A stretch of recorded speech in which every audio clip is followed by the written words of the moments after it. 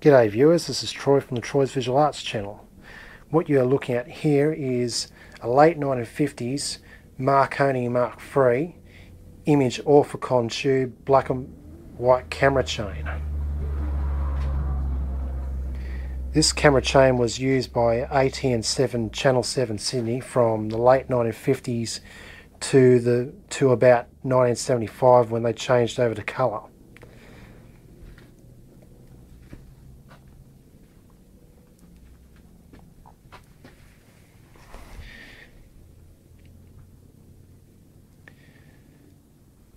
As seen, this camera is in quite sorry state of shape, as the paint's all chipping away and it's all scratched up, pretty beaten up. It is missing its lens turret and lenses, and it is all full of dead spiders and cobwebs and dust and dirt and you name it. Possibly a few dead roaches, I imagine, and other things.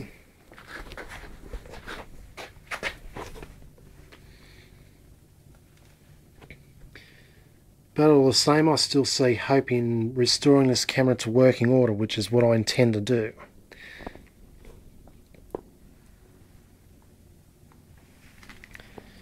The first things first is to give this camera a jolly good clean out. As mentioned, it's full of dust, dirt, dead spiders, etc, etc. And that's what I'm going to be doing for the rest of this afternoon.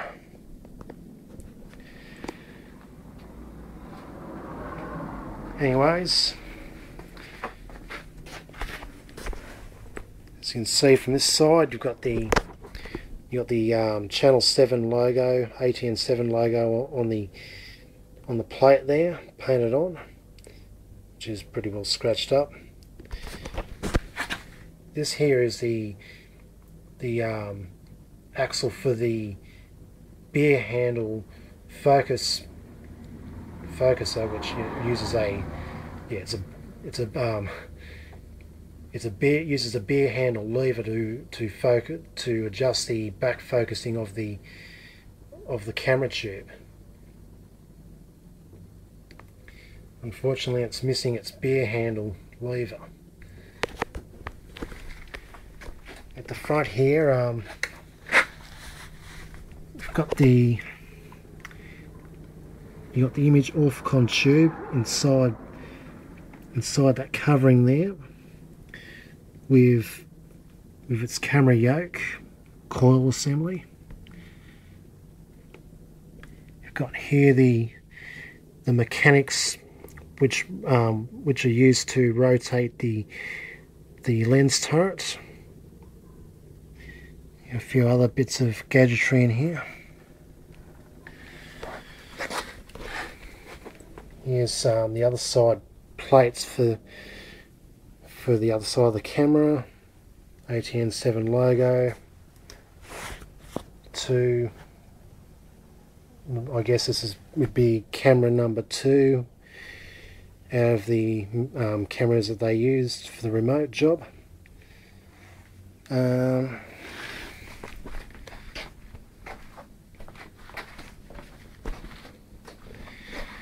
At the back here, you've got the viewfinder, missing its rubber covering, which has got all of its adjustments. You got your brightness, contrast. You got your brightness, contrast, focus on that side. I'm not so sure what these do on this side. I guess they are probably, I don't know, probably focus adjustments, perhaps. I'll have to go look at the camera manual to see what they actually are. Got a few more adjustments down here.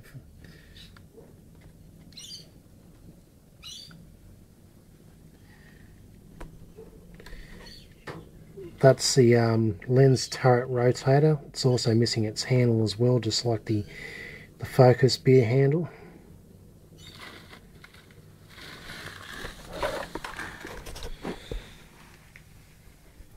I guess that's the on-air tally light. that I guess probably that rotator is probably to, I guess, to probably loosen up the viewfinder and to raise the viewfinder to a certain height. Not 100% sure yet.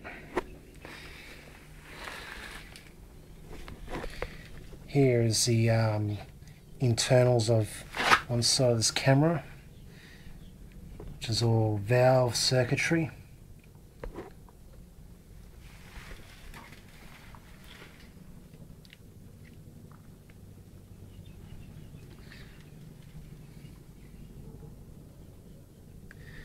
A few more adjustments here, such as the focus modulator, image accelerator, decelerator.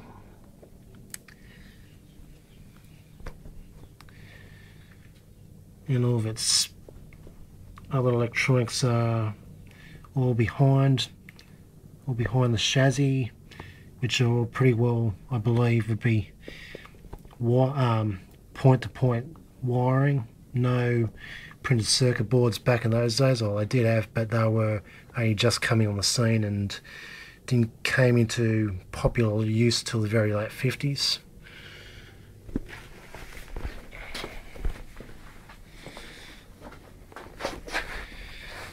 I'm going to open this side flap and show the image orthicon tube assembly. See right now a few dead daddy long legs there. Yep, that's the image orthicon camera tube yoke. Pretty big bastard it is. The tube is inside. I'm not going to attempt to disassemble it yet.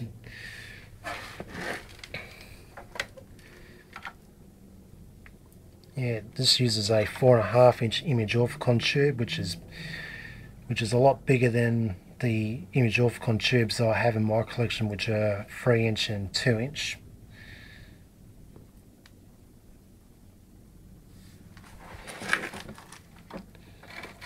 Some more circuitry, which is all for the camera tube.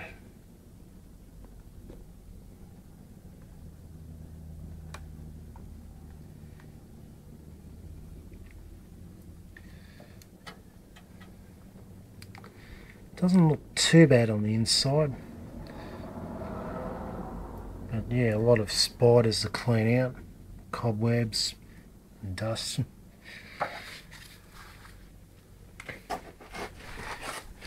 Now onto the associated camera chain equipment.